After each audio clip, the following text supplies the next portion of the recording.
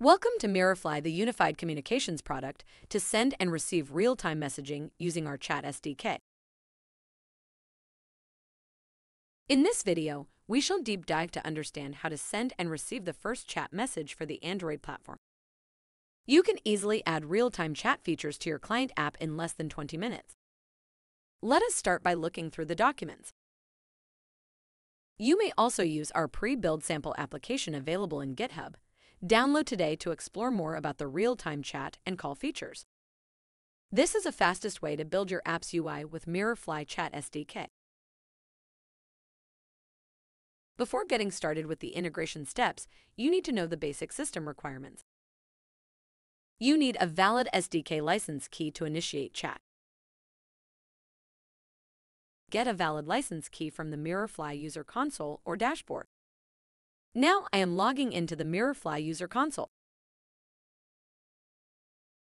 And on the overview page, I find links to access documents and sample apps across platforms, sandbox API credentials. And I could find the most important and my unique SDK license key. This license key is used to initiate the chat and connect to the MirrorFly service. Let us start with integrating the SDK. In the first step, create a project in Android Studio.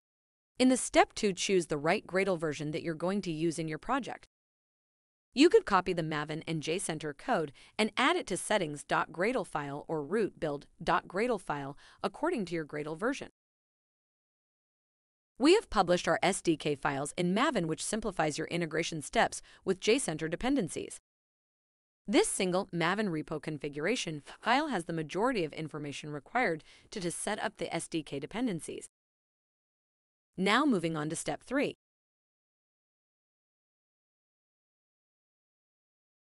So copy and add the dependency code in the app/build.gradle file.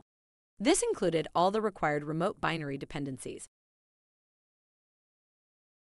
These dependencies require that you declare the appropriate remote repositories where Gradle should look for the library.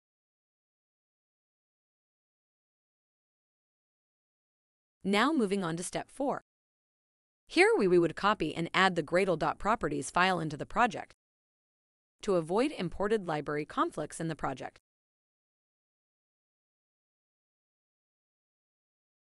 This Android plugin automatically migrates existing third-party libraries by rewriting their binaries. Now moving on to step 5. To add user permission. To add these user permissions, open the Android manifest.xml and add the below permissions to integrate your Chat SDK. You must declare all permission requests with an element in the manifest. If the permission is granted, the app is able to use the protected features.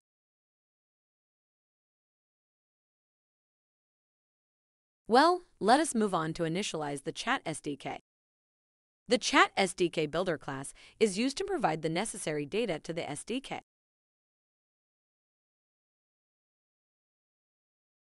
In your application class, inside the onCreate method, use the below Chat SDK Builder to provide the necessary data.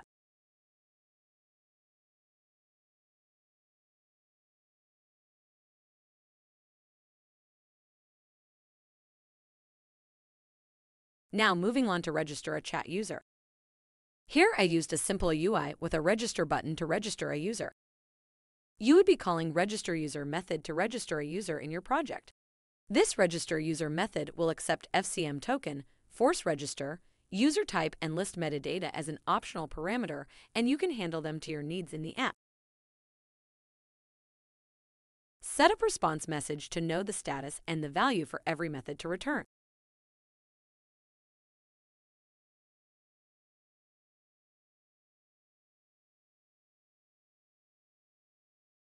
You can refer to our documentation to understand more about these arguments and the types to use it in your app. Firebase Cloud Messaging, or FCM, offers a broad range of messaging options and capabilities. A registration token that is generated by the FCM SDK for the user's app instance to send messages for free. Notification messages, sometimes thought of as display messages.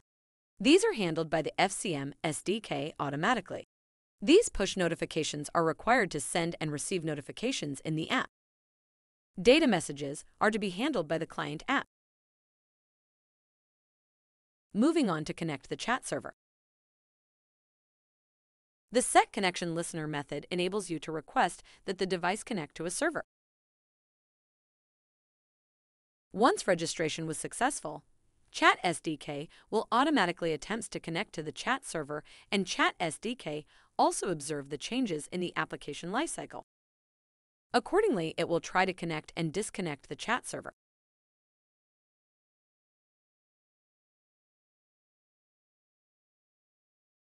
In the Observe connection, once the Chat Connection Listener has been set, you will be able to receive the connection status in the callback method as mentioned in the code. Similarly, you can set it up when the server disconnects and drops.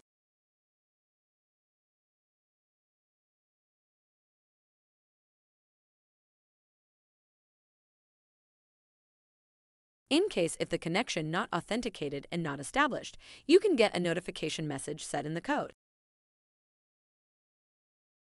In the documents, we have added more information about setting individual ID and group ID.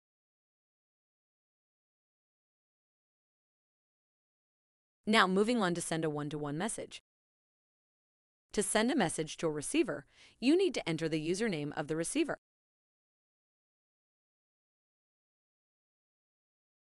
To generate a unique user ID, you must call the other user's username using method flyutils.getJID with username as a string.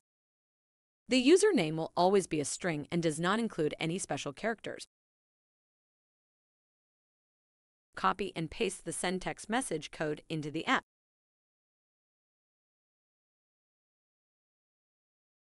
To receive the message sent, you can extend the Flybase activity from SDK into your app-based activity and observe all the incoming messages and other feature listeners.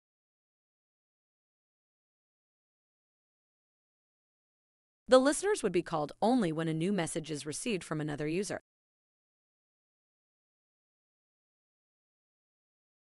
You can set a response message to know the status of the sent message.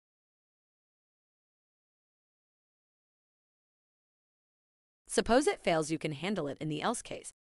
When you run the application, these responses would help you to know the actual status of the activity with a response.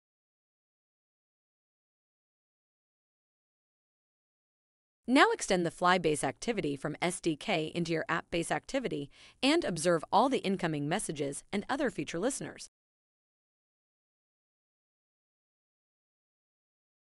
Change the main activity class to class Flybase activity.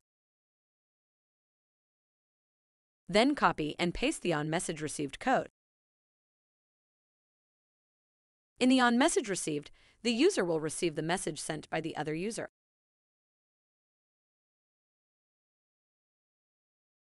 So now it is all set for us to run the application.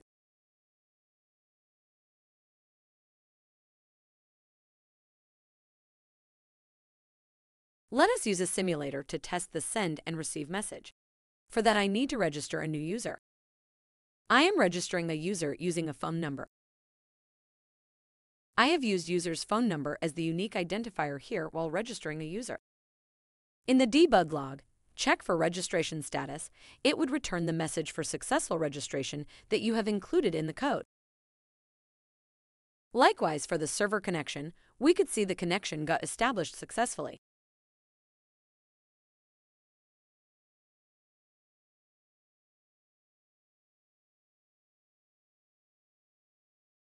So the user registration and server connection are done successfully.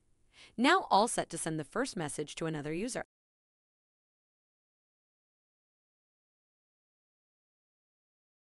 The message is sent to another user, and a push notification alert is also sent to notify the receiver about the new message.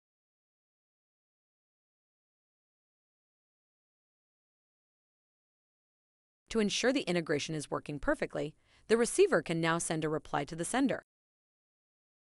So the send and received chat message in Android is completed. Thank you for your time. Hope you were able to follow the steps, and this video is helpful in your Chat SDK integrations. For more information, please refer to our documentations. If you have any questions or need further support, feel free to reach our customer success team from the user console.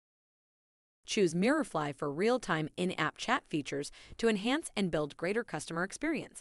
Thank you.